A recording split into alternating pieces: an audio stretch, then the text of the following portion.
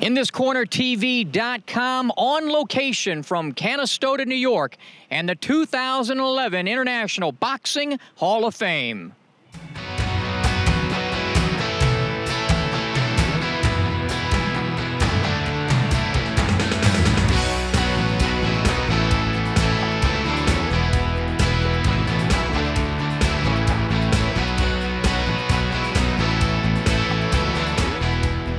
Welcome to InThisCornerTV.com, brought to you by Tecate, Cerveza Tecate.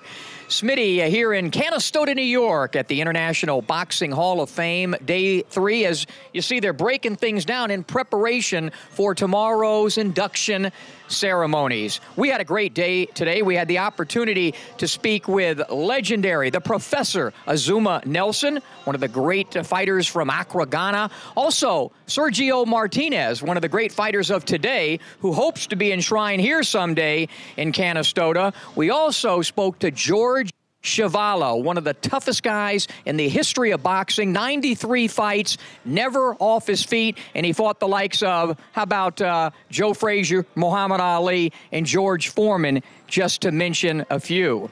We also did some great in-ring segments with Pryor and Irish Mickey Ward. Arguello hit Sharon with the right hand, and your head snapped back, and what happened? I saw everything. I saw the stars, I saw the moon. There is a moon over Miami. I even saw God.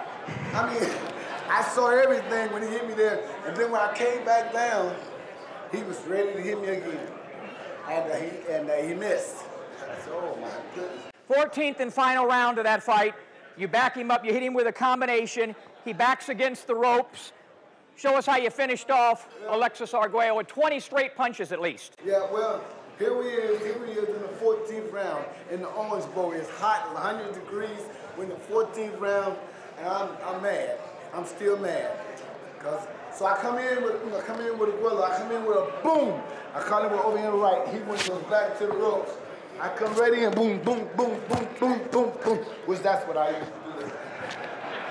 But what a great champion. I mean, you know, 15 rounds is a long time. Hooks to the body are something that usually it's with guys it's you know, hook to the body, hook to the head, right. And you did that pretty well. But right. you also mastered, you know, head body. And something Arturo Gatti found out in round number 9. Right, yeah. First fight. Well, I wish he stood down, but he didn't. But what I would do is I would actually be out here, and when I get in, I'd kind of switch. So when I'd be inside with you, I would tap. I'd be in. Don't be backing up now. All right.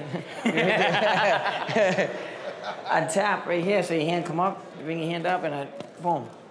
I'd tap here, bring your hand up, and right in the liver. Once your hand goes up, here, boom, right there. I thought you told me you hated liver. I do hate it, but I like to hit it. Where do you rank yourself among the top fighters in the world? No, segundo. Number 2. Number 2, who's number 1? Pacquiao is number 1.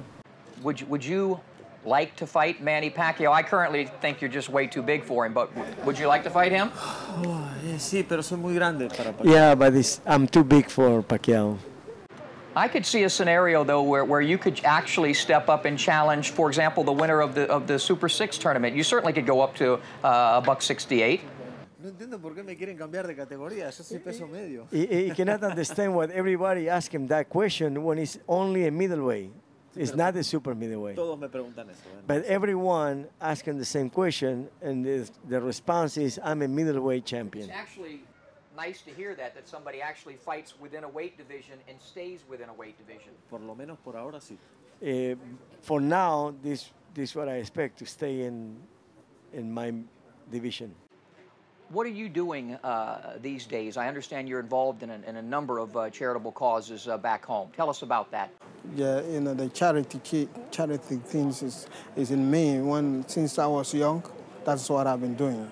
You know, and I'm praying that one day I'll get the money to help them, and God opened the chance for me to become a world champion, to make a lot of money, to help them. And when I'm helping people, it makes me so happy, it makes me joy, it makes me strong.